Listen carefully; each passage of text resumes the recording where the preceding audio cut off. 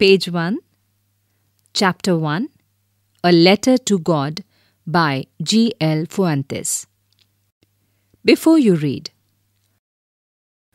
they say faith can move mountains. But what should we put our faith in? This is the question this story delicately poses. Lencho is a farmer who writes a letter to God when his crops are ruined, asking for 100 pesos. Does Lencho's letter reach God? Does God send him the money? Think what your answers to these questions would be and guess how the story continues before you begin to read it. Activity Number 1. One of the cheapest ways to send money to someone is through the post office. Have you ever sent or received money in this way? Here is what you have to do. As you read the instructions, discuss with your teacher in class the meanings of these words: counter, counter clerk, appropriate, acknowledgement, counterfoil, record.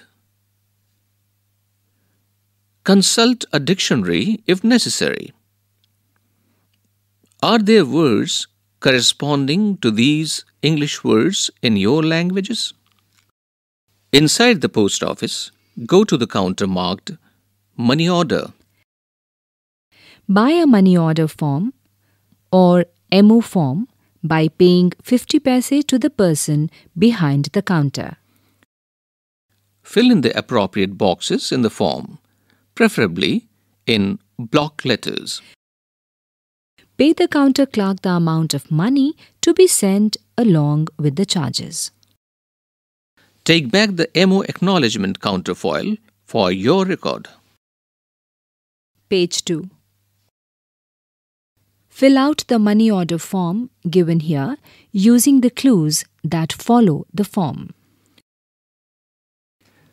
There is a specimen form printed out on this book. It is superscribed as Department of Posts, India, Money Order. And following this, there is a space where you have to write the amount. Pay rupees so and so. And there is a quadrangular box where you have to fill in the amount of rupees in digits. Then comes the space which is meant for writing the address of the person to whom this money order is sent. It follows the word to so and his full address. Then there are certain boxes given which are to be filled in with the postal index number, that is the PIN. Then comes the date on which the money order is being sent. And then comes the space where the sender has to put his or her signature.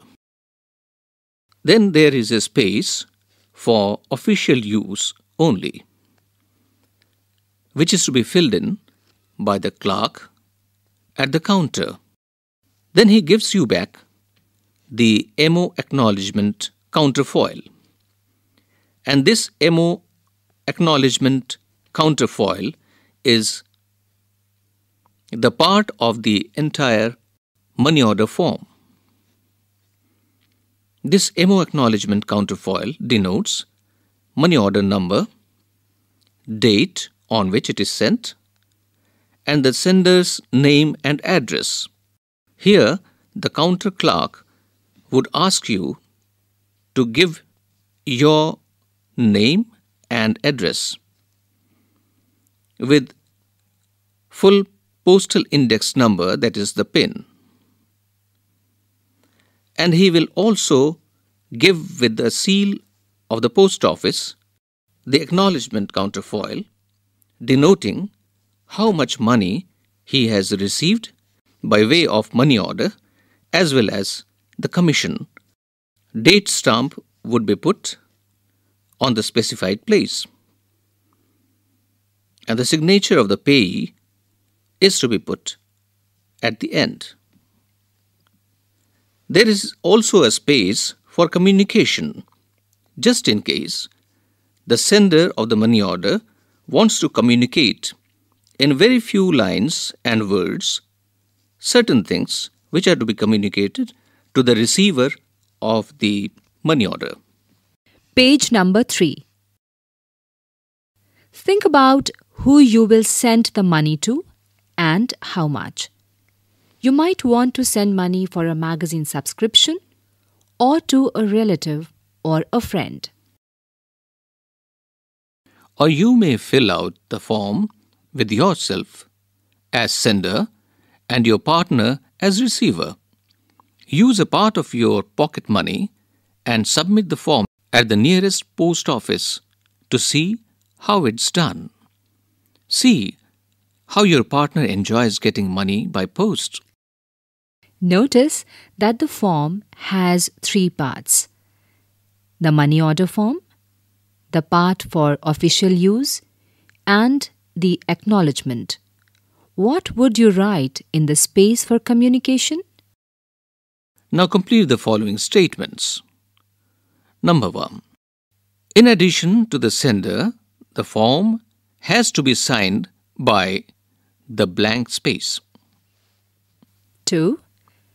The acknowledgement section of the form is sent back by the post office to the blank after the blank signs it. Number 3. The space for communication section is used for blank. 4.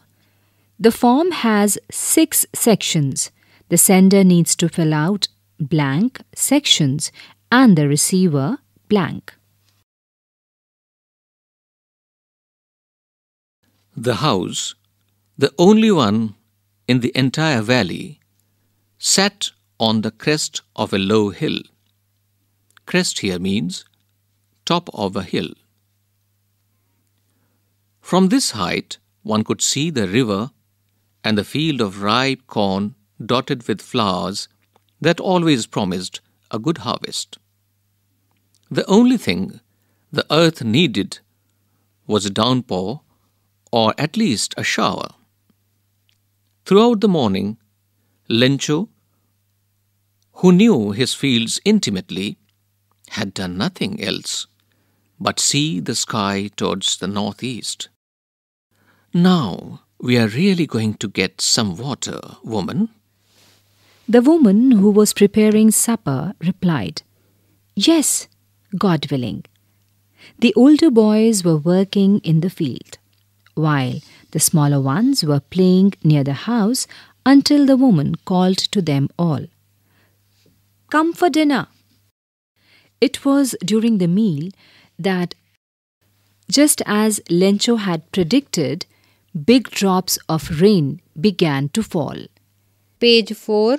In the northeast, huge mountains of clouds could be seen approaching. The air was fresh and sweet. The man went out for no other reason than to have the pleasure of feeling the rain on his body.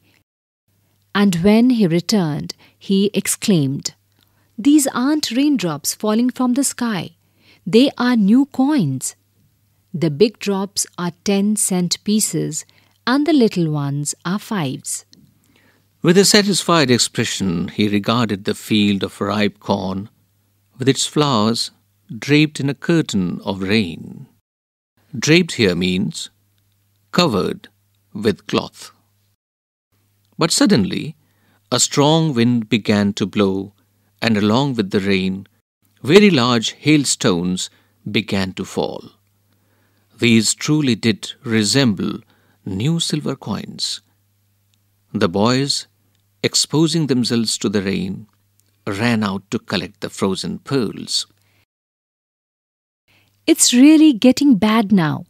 exclaimed the man. "I hope it passes quickly." It did not pass quickly. For an hour, the hail rained on the house, the garden, the hillside, the cornfield, on the whole valley. The field was white as if covered with salt. Not a leaf remained on the trees. The corn was totally destroyed. The flowers were gone from the plants. Lencho's soul was filled with sadness. When the storm had passed, he stood in the middle of the field and said to his sons, "A plague of locusts would have left more than this. The hail has left nothing. This year we will have no corn." Here locusts means insects which fly in big swarms or groups and destroy crops. So I'll read out the sentence once again. When the storm had passed, he stood in the middle of the field and said to his sons, "A plague of locusts would have left more than this. The hail has left nothing. This year we will have no corn." Page 5. That night was a sorrowful one. All our work for nothing. There is no one who can help us. We will all go hungry this year. Now, oral comprehension check. Number 1. What did Lencho hope for? Number 2. Why did Lencho say the raindrops were like new coins? Number 3. How did the rain change? What happened to Lencho's fields? Number 4. What were Lencho's feelings when the hail stopped? Now again the lesson. But in the hearts of all who lived in that solitary house in the middle of the valley, there was a single hope: help from God. Don't be so upset, even though this seems like a total loss. Remember, no one dies of hunger. That's what they say. No one dies of hunger. All through the night, Lencho thought only of his one hope, the help of God, whose eyes, as he had been instructed, see everything, even what is deep in one's conscience. Lencho was an ox of a man, working like an animal in the fields, but still he knew how to write. Here conscience means an inner sense of right and wrong. The following Sunday, at daybreak, he began to write a letter which he himself would carry to town and place in the mail. It was nothing less than a letter to God. "God," he wrote, "if you don't help me, my family and I will go hungry this year. I need 100 pesos in order to sow my field again and to live until the crop comes, because the hailstorm." Here, peso means currency of several Latin American countries. He wrote to God on the envelope, put the letter inside, and still troubled, went to town. At the post office, he placed a stamp on the letter and dropped it into the mailbox. One of the employees, who was a postman and also helped at the post office, went to his boss, laughing heartily, and showed him the letter to God. Never in his career as a postman had he known that address. The postmaster, a fat, amiable here means friendly and pleasant. The postmaster, a fat, amiable fellow, also broke out laughing. Page 6. But almost immediately he turned serious and, tapping the letter on his desk, commented, "What faith! I wish I had the faith of the man who wrote this letter," starting up a correspondence with God. So, in order not to shake the writer's faith in God, the postmaster came up with an idea: answer the letter. But when he opened it, it was evident that to answer it, he needed something more than goodwill, ink, and paper. But he stuck to his resolution. He asked for money from his employees. He himself gave part of his salary, and several friends of his were obliged to give something for an act of charity. It was impossible for him to gather together the 100 pesos, so he was able to send the farmer only a little more than half. He put the money in an envelope addressed to Lencho, and with it a letter containing only a single word as a signature: God. Now, oral comprehension check. Number 1. Who or what did Lencho have faith in? What did he do? Number 2. Who read the letter? Number 3. What did the postmaster do then? Now further the lesson. The following Sunday, Lencho came a bit earlier than usual to ask if there was a letter for him. It was the postman himself who handed the letter to him, while the postmaster, experiencing the contentment of a man who has performed a good deed, looked on from his office. Here contentment means satisfaction. Lencho showed not the slightest surprise on seeing the money. Such was his confidence. But he became angry when he counted the money. God could not have made a mistake, nor could he have denied Lencho what he had requested. Immediately, Lencho went up to the window to ask for paper and ink. On the public writing table, he started to write, with much wrinkling on his brow, caused by the effort he had to make to express his ideas. When he finished, he went to the window to buy a stamp, which he licked and then affixed to the envelope with a blow of his fist. Page 7. The moment the letter fell into the mailbox, the postmaster went to open it. It said, God, of the money that I asked for, only 70 pesos reached to me. Send me the rest, since I need it very much. But don't send it to me through the mail, because the post office employees are a bunch of crooks. Lencho. Now the oral comprehension check. Number 1. Was Lencho surprised to find a letter for him with money in it? Number 2. What made him angry? Thinking about the text. Number 1. Who does Lencho have complete faith in? Which sentences in the story tell you this? Number 2. Why does the postmaster send money to Lencho? Why does he sign the letter God? Number 3. Did Lencho try to find out who had sent the money to him? Why or why not? Number 4. Who does Lencho think has taken the rest of the money? What is the irony in the situation? Remember that the irony of a situation is an unexpected aspect of it. An ironic situation is strange or amusing because it is the opposite of what is expected. Page 8. Number 5. Are there people like Lencho in the real world? What kind of a person would you say he is?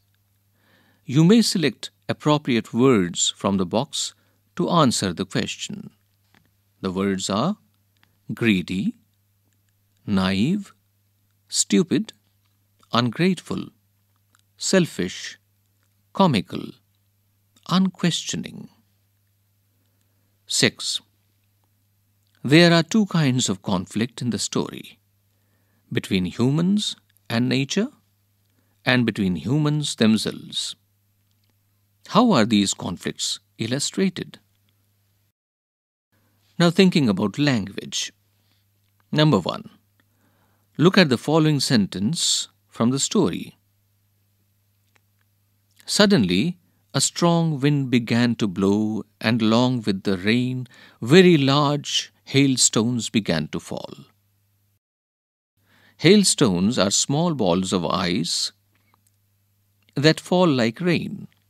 A storm in which hailstones fall is a hailstorm. You know that a storm is bad weather with strong winds, rain, thunder, and lightning. There are different names in different parts of the world for storms, depending on their nature. Can you match the names in the box with their descriptions below and fill in the blanks? You may use a dictionary to help you. The words are gale, whirlwind, cyclone, hurricane, tornado, typhoon. Here are certain sentences which test your knowledge of the words which are just now given to you. You have to fill in the blank spaces with the spellings of the right words. Number 1. A violent tropical storm in which strong winds move in a circle. You have to fill in 2 blank spaces, then C, then 4 blank spaces. Each blank space is to be filled in with an alphabet to make the right word. Number 2. An extremely strong wind. 1 blank, then A, then 2 blanks. Number 3. A violent tropical storm with very strong winds. 2 blanks, then P, then 4 blanks. Number 4. A violent storm whose center is a cloud in the shape of a funnel. 3 blanks, then N, then again 3 blanks. Number 5. A violent storm with very strong winds, especially in the western Atlantic Ocean. 2 blanks, then R, then 6 blanks. Number 6. A very strong wind that moves very fast in a spinning movement and causes a lot of damage. 4 blanks, followed by L, then again 4 blanks. Now the second exercise. Notice how the word hope is used in these sentences from the story. A. I hope it. A. I hope it, the hailstorm, passes quickly. B. There was a single hope, help from God. In the first example, hope is a verb which means you wish for something to happen. In the second example, it is a noun meaning a chance for something to happen. Page 9. Now match the sentences in column A with the meanings of hope in column B. First, column A. Number 1. Will you get the subjects you want to study in college? I hope so. Number 2. I hope you don't mind my saying this, but I don't like the way you are arguing. Number 3. This discovery will give new hope to HIV/AIDS sufferers. Number 4.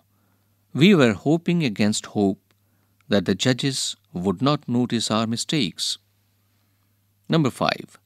I called early in the hope of speaking to her before she went to school. Number 6. When everybody had given up hope, the fishermen came back 7 days after the cyclone.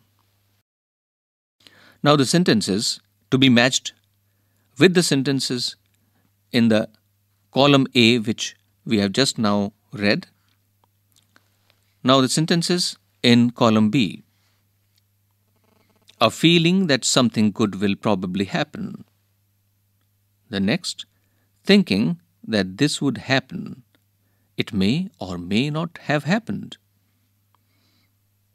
Next sentence, stopped believing that this good thing would happen. Next sentence, wanting something to happen and thinking it quite possible.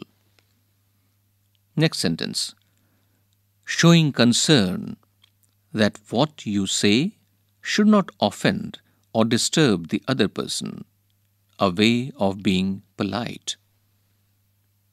And the next sentence, wishing for something to happen, although this is very unlikely. Now the relative clauses. Look at these sentences. A. All morning, Lencho, who knew his fields intimately, looked at the sky. B. The woman, who was preparing supper, replied, Yes, God willing. The italicized parts of the sentences give us more information about Lencho and the woman. We call them relative clauses. Notice that they begin with a relative pronoun who. Other common relative pronouns are whom, whose, and which. The relative clauses in A and B are called non-defining because we already know the identity of the person they describe. Lencho is a particular person and there is a particular woman he speaks to. We don't need the information in the relative clause to pick these people out from a larger set. A non-defining relative clause usually has a comma in front of it and a comma after it. Some writers use a dash instead, as in the story. If the relative clause comes at the end, we just put a full stop. Join the sentences given hereafter using who, whom, whose, which as suggested. Number 1. I often go to Mumbai. Mumbai is the commercial capital of India. To join these two sentences, you have to use the word which. Number 2. My mother is going to host a TV show on cooking. She cooks very well. You have to join these two sentences with the word who. Page 10. Number 3. These sportspersons are going to meet the president. Their performance has been excellent. You have to join these two sentences with the word whose. Number 4. Lencho prayed to God. His eyes see into our minds. Use the word whose. Number 5. This man cheated me. I trusted him. Use the word whom to join these two sentences. Sometimes the relative pronoun in a relative clause remains hidden. For example, look at the first sentence of the story. A. The house, the only one in the entire valley, sat on the crest of a low hill. We can rewrite this sentence as B. The house, which was the only one in the entire valley, sat on the crest of a low hill. In A, the relative pronoun which and the verb was are not present. Number 4. Using negatives for emphasis. We know that sentences with words such as no, not, or nothing show the absence of something or contradict something. For example, A. This year we will have no corn. Corn will be absent. B. The hail has left nothing. That means absence of a crop. Number C. These aren't raindrops falling from the sky, they are new coins. This contradicts the common idea of what the drops of water falling from the sky are. But sometimes negative words are used just to emphasize an idea. Look at these sentences from the story. D. Lencho had done nothing else but see the sky towards the northeast. That means he had done only this. E. The man went out for no other reason than to have the pleasure of feeling the rain on his body. That means he had only this reason. F. Lencho showed not the slightest surprise on seeing the money. That means he showed no surprise at all. Now look back at example C. Notice that the contradiction in fact serves to emphasize the value or usefulness of the rain to the farmer. Find sentences in the story with negative words which express the following ideas emphatically. Number 1. The trees lost all their leaves. Number 2. The letter was addressed to God Himself. Number 3. The postman saw this address for the first time in his career. Page 11. 5. Metaphors. The word metaphor comes from a Greek word meaning transfer. Metaphors compare two things or ideas. A quality or feature of one thing is transferred to another thing. Some common metaphors are the leg of the table.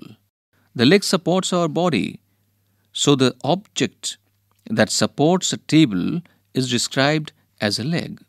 Next point, the heart of the city. The heart is an important organ in the center of our body, so this word is used to describe the central area of a city. In pairs, find metaphors from the story to complete the table given hereafter.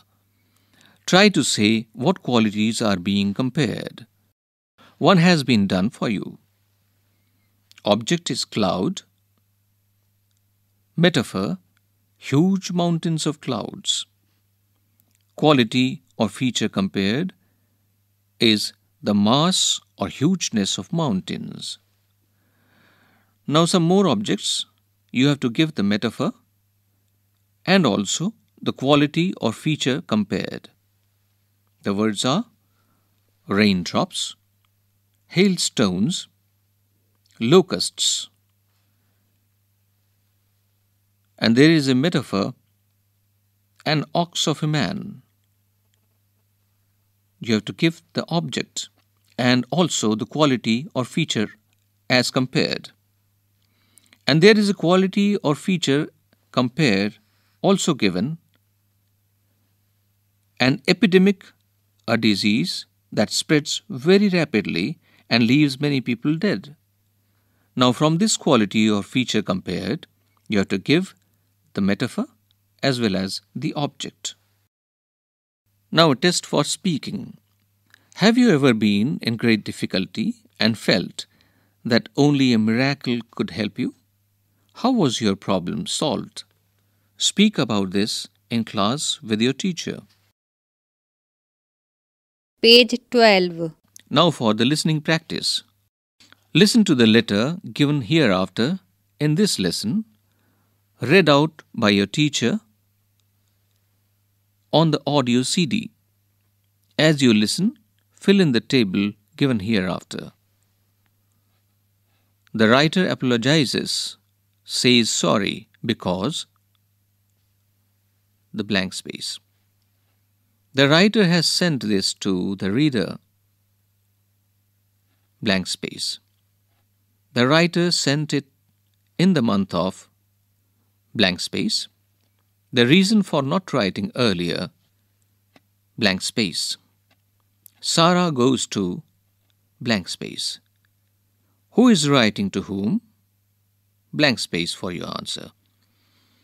Where and when were they last together? Another blank space for your answer.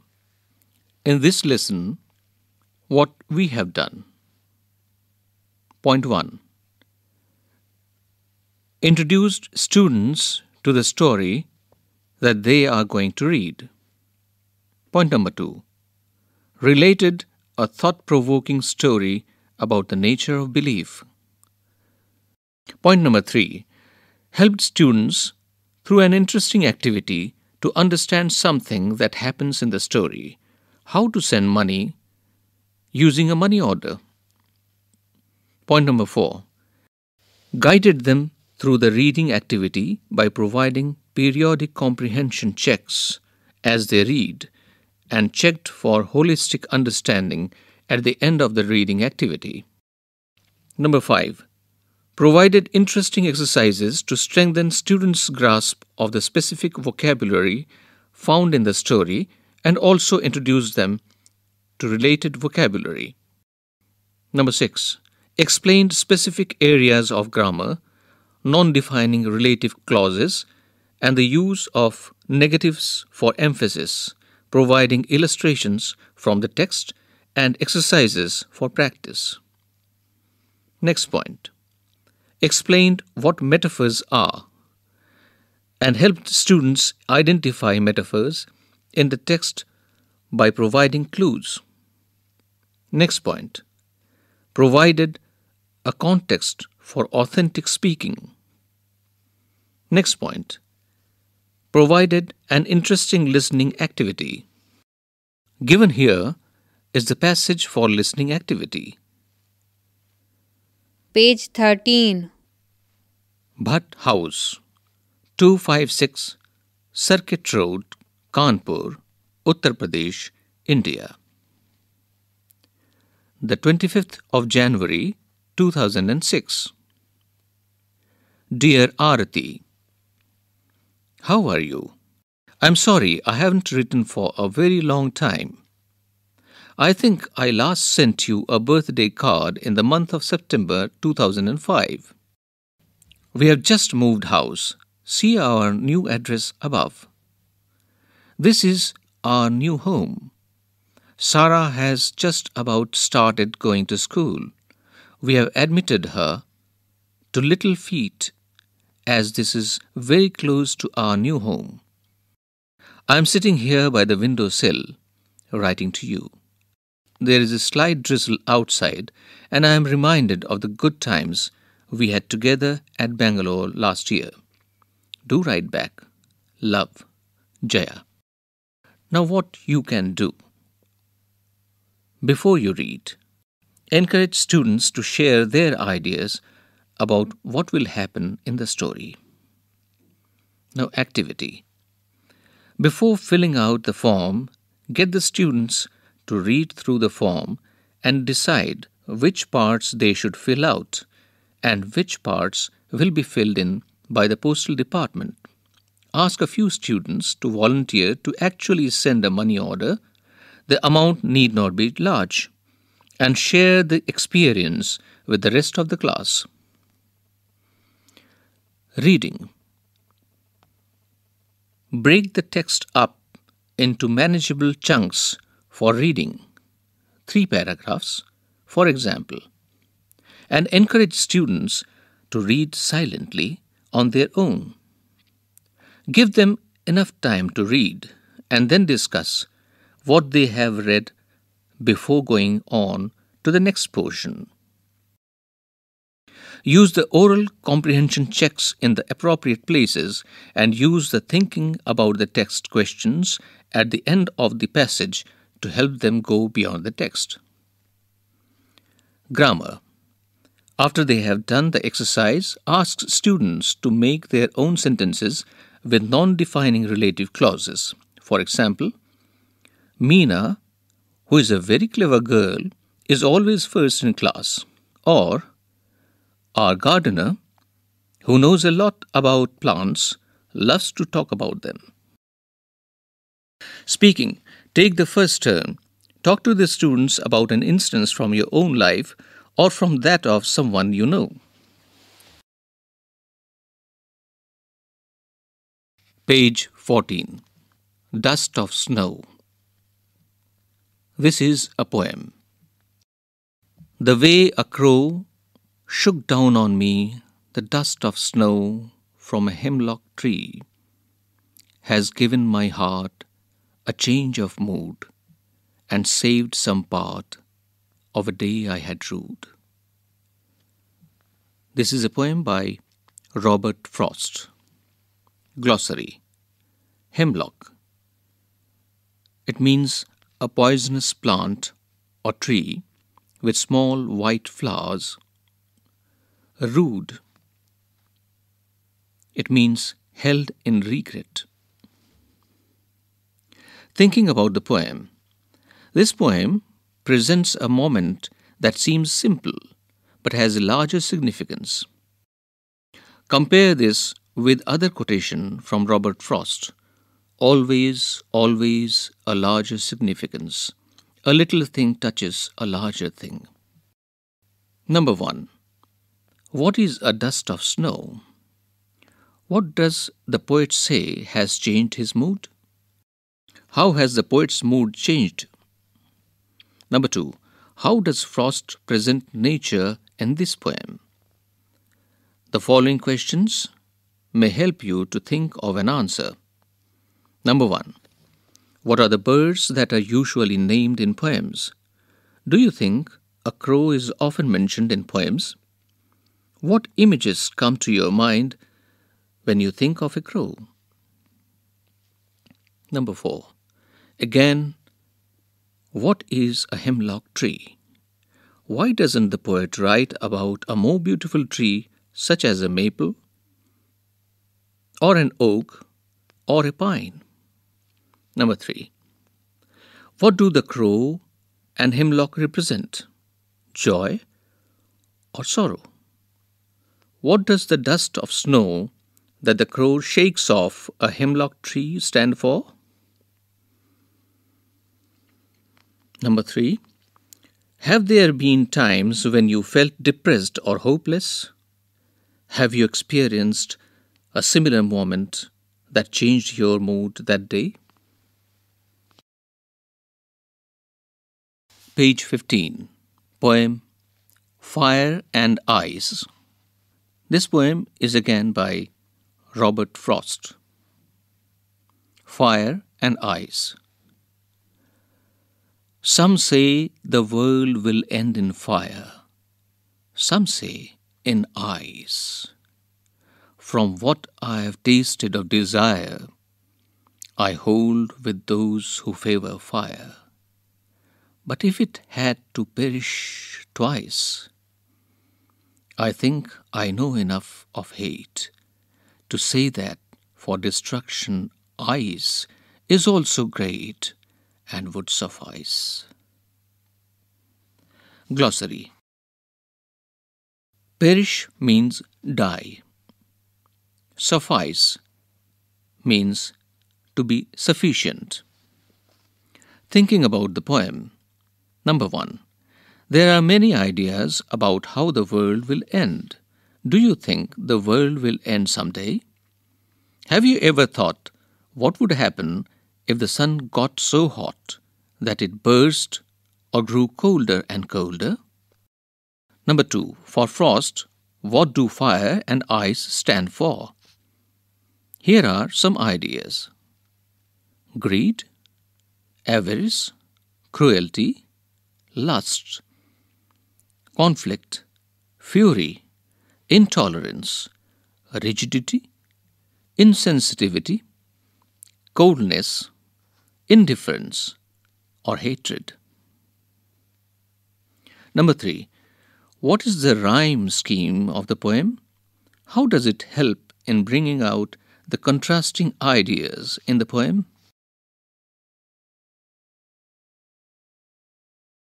Page 15. Poem Fire and Ice. This poem is again by Robert Frost. Fire and Ice. Some say the world will end in fire. Some say in ice.